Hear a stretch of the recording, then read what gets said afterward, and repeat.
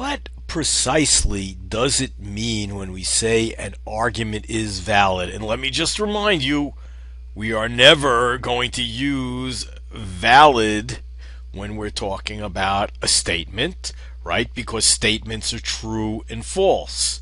And we're never going to say that arguments are true or false anymore, because truth and falsity isn't a property of an argument, it's a property of a statement or a proposition. Arguments have good logic, maybe they have a factual basis. If it's a valid argument is one that has good deductive logic.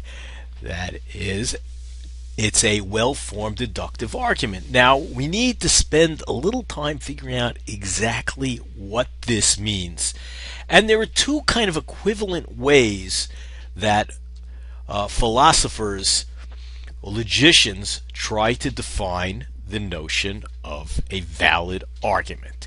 And remember, we said we are not up to the form part, but we see deductive arguments that are valid, the logic is good, they're conclusive. Now, what exactly does that mean? I think precisely we can define it in this way. That is, an argument is valid if and only if, just in case, it's impossible for all the premises of the argument to be true and the conclusion false. Now, notice what this is saying. It's not saying that the premises are true. It's not saying that the conclusion is true. It's saying that it's impossible for two things to be the case if the argument is valid. It's impossible for all of the premises to be true and at the same time that conclusion false. It's just not a possibility. And hold off for a second, because some people get confused about what's possible, what's impossible. We're going to spend a little time in a second, next slide, trying to explain what precisely we mean by possible. But this is one way that we talk about, or we try to define, a valid argument, so you get a good idea what that concept is. That is, in a deductive argument, when is the glue between the premises and the conclusion really solid? And it's solid because, remember, it's going to guarantee its truth preserving. So if we got true premises, it's going to guarantee the truth of the conclusion. In other words, if the logic is really good, it can't be possible for those premises to be true and the conclusion false at the same time.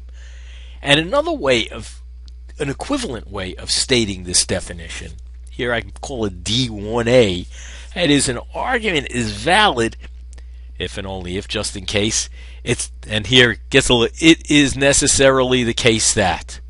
I'm just trying to say, remember, we talk about necessity. That is, the truth of those premises necessitate the truth of the conclusion.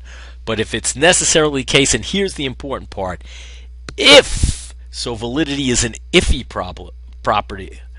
If all the premises are true, then the conclusion of the argument is true. And notice I'm saying if all the premises are true. If you say if all the premises are true, then the conclusion's true, that doesn't mean that the premises are in fact true. If I said if I were 7 feet tall, I would be a great center in basketball, that is true, even though I'm only 5 feet 8, right? I'm saying if I was really that tall, it would be the case that I'd be a good center. So the if-then, the conditional, that sentence is true even though the first sentence in that isn't. So remember, its validity is this iffy property. Remember, it doesn't go into the factual content of those premises at all.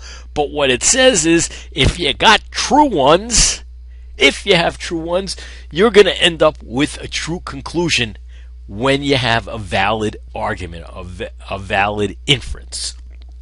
Okay, so that's the definition. And let's say, I think maybe it might be a little bit easier to understand the first one, but take my word for it. Those two definitions are equivalent. And if you're a little bit confused, don't worry about it. Let's go back. We're going to look at that first definition. We know that a valid argument is one in which it's impossible for all the premises to be true and the conclusion false. And let's now turn for a second to what we mean by impossible, because sometimes people get a little confused and they think we mean various different things.